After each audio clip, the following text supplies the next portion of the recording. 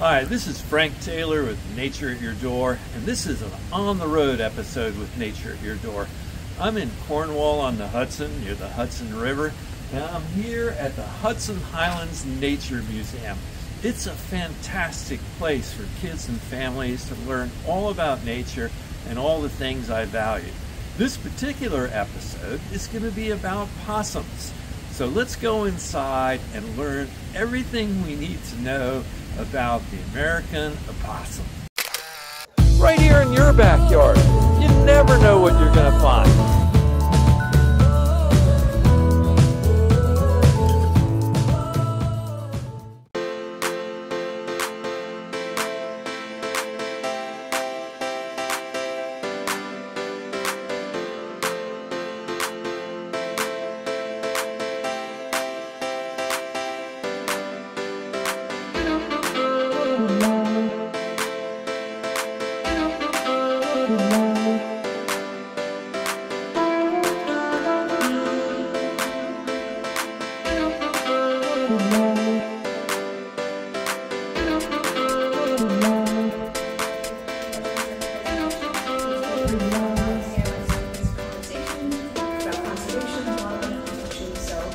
If there's anything I don't touch on, let me know and we'll talk about it.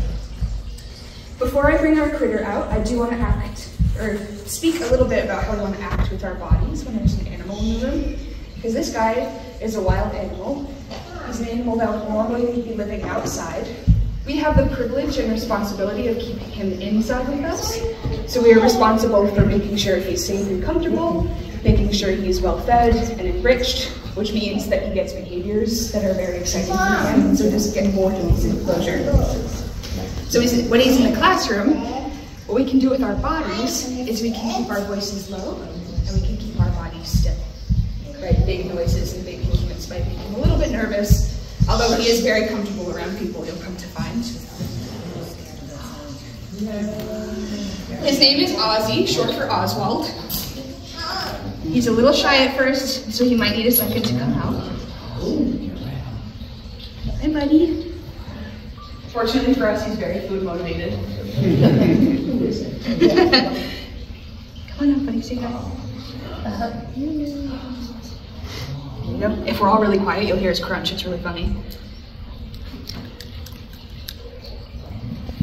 He's a big sapper. Hi, Ozzy. So Aussie here is an animal called a virginiana opossum.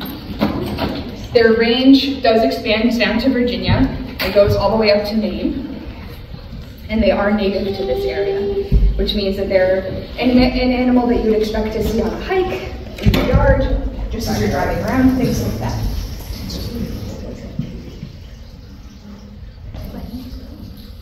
And something that's really neat about Virginia opossum is that they are the only marsupial that's native to the United States.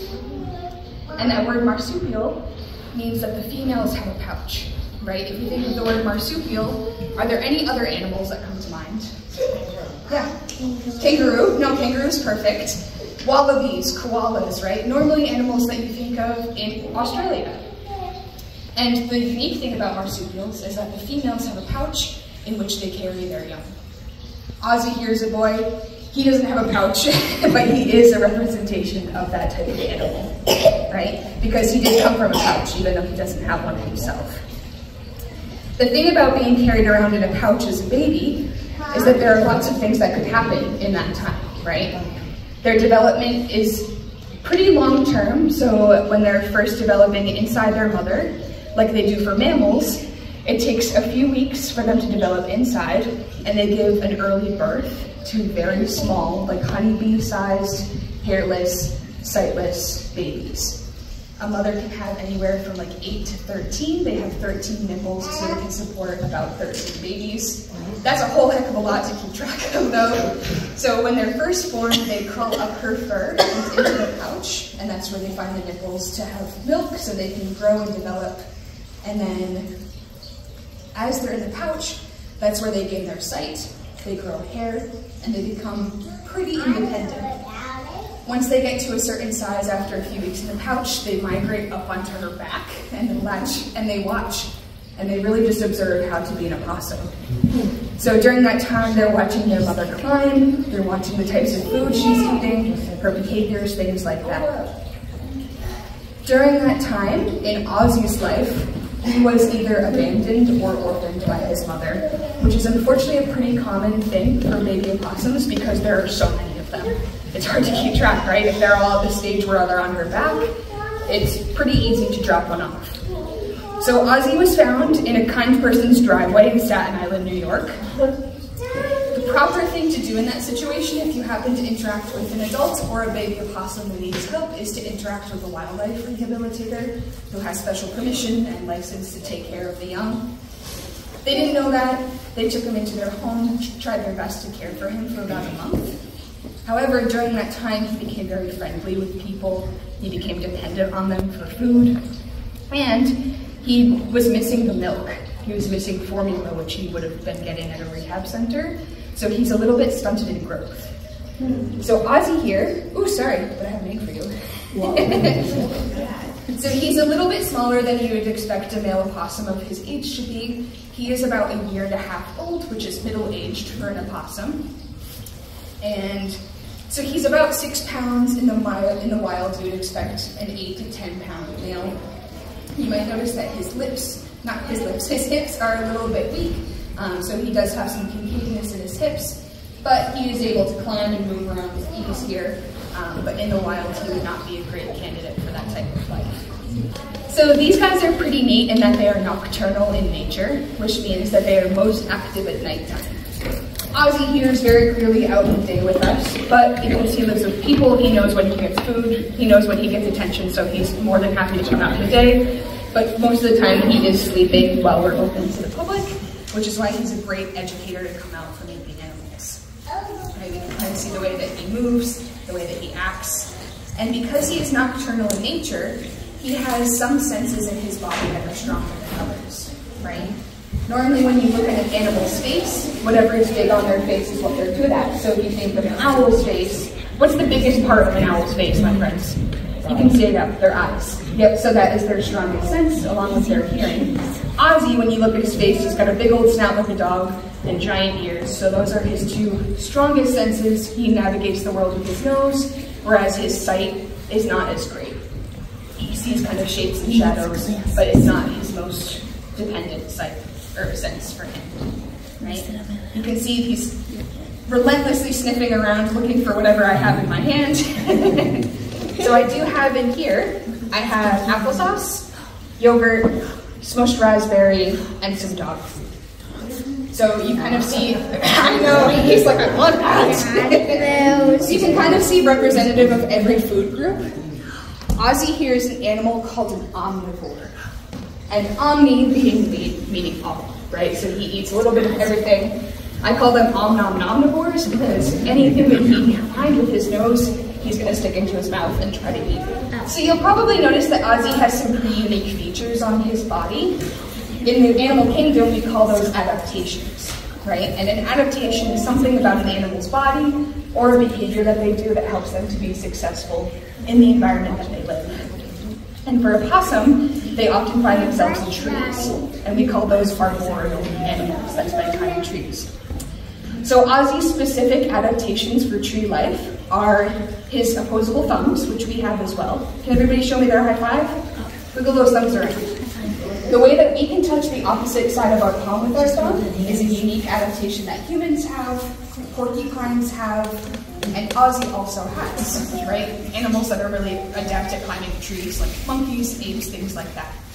He also has a prehensile tail that doesn't have any, it has a little bit of fur, but it's mostly hairless, which acts as an extra limb for him. It's very strong, and it helps him to be such a wonderful climber.